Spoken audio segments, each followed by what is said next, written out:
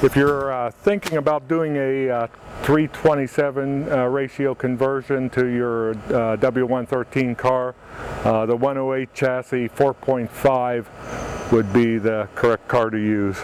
It's the only car they use that particular ratio in. You can use either that SE or the SEL. The only difference there is the long wheelbase. They all have the 327 rear end. But it is a 108 chassis, and it's the V8, the 4.5. You don't want to pick a car with air suspension because they have a different rear axle and it's not interchangeable. So you want to be careful not to get a 300 series automobile.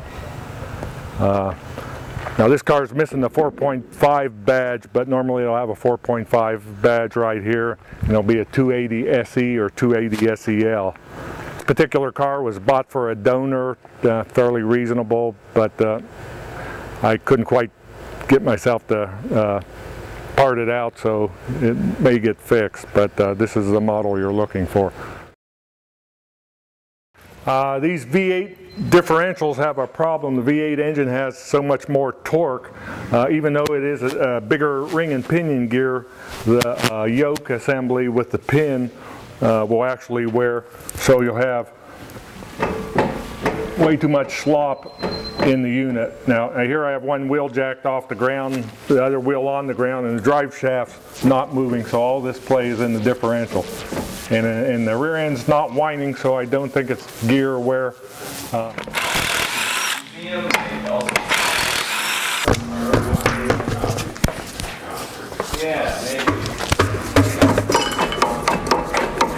See the drive shaft? Yeah. If the drive shaft's not moving and you got slop like that, yeah, you have wear. That's only about 3/4 of an inch, I think. Yeah, there's a spec in the manual for this. When you put the wheel on, it's even a lot more. Oh, so it is too much. Yeah, yeah. What you're going to find is when you open up the differential, the casting will be worn around the yoke assembly. So.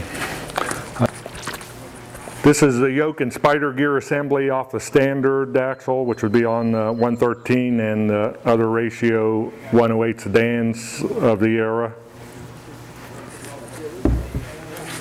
And this is a larger, heavier duty yoke assembly and spider gears off the 4.5 rear end. Now that part of the casting that actually wears is around the pin here. So what you're seeing when on the car over there is actually a pin moving back and forth in the casting. It's worn probably quite a bit more than this one. So this would not be a good donor car. It's something that should be checked before you purchase a rear end and put it in your car. These can be repaired, but that's something you have to consider.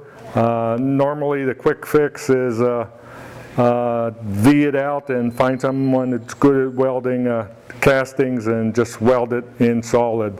The correct way may be to take it all apart and machine it out, weld it up, but that would be an expensive. This is where you're going to find the gear ratio on this rear axle. So it's stamped in this little flange right here. Right next to that.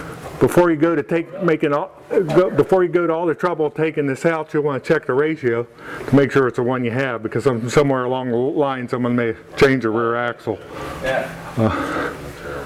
Normally this rear axle has a hydro-pneumatic compensator shock, but it's been replaced by a spring like you're going to have on your 113. Bolts right over directly, it's no problem. Change the bracket, the spring, and the rubber parts. Check the ratio. We already checked the slop in the yoke assembly and found out this one was bad. The other thing that you're going to, physically the pumpkin on the V8's a little bit bigger.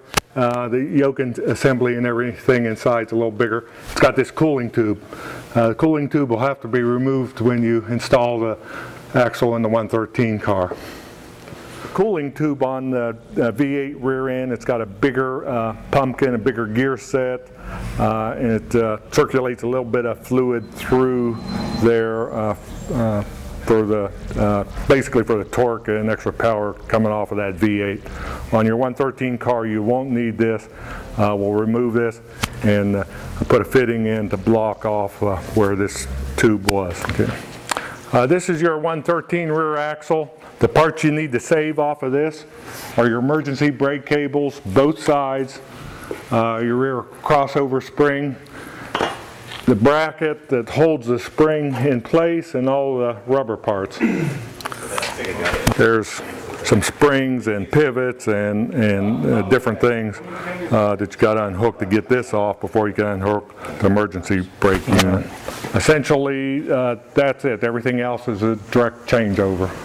So normally when you put one of these axles in the car, before you normally just don't change everything over and put it in the car. You're going to tear it down, put new rubber bushings in, check the yoke assembly visually, and freshen up some other things, maybe paint it up, clean it, put bearing seals in it, put it back up in there. There's a couple rubber brake hoses there that you almost always want to replace unless they've been replaced in recent history. Front pinion seal, common source of minor leak. You see a spot back there when you park your car. Those are all things you should probably change when you're have the unit out. Front pinion seal, wheel seals, probably the bearings, the rubber mounting bushing right here, the trunk mount up inside the car. All things that aren't real expensive. It's really improve the ride quality of the car. The rubber spring pads, top and bottom, and the rubber mount on each side of the trailing arms.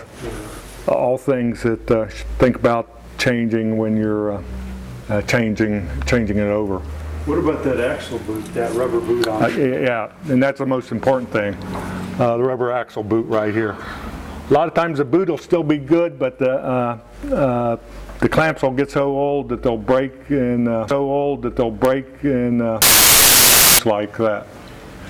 And they make a split boot. It's doesn't work as well. It's like a temporary repair, most people feel, but the solid boot is the best solution, but it's a lot of work. But basically a pretty straightforward job. Essentially, that's it. Everything else is a direct changeover.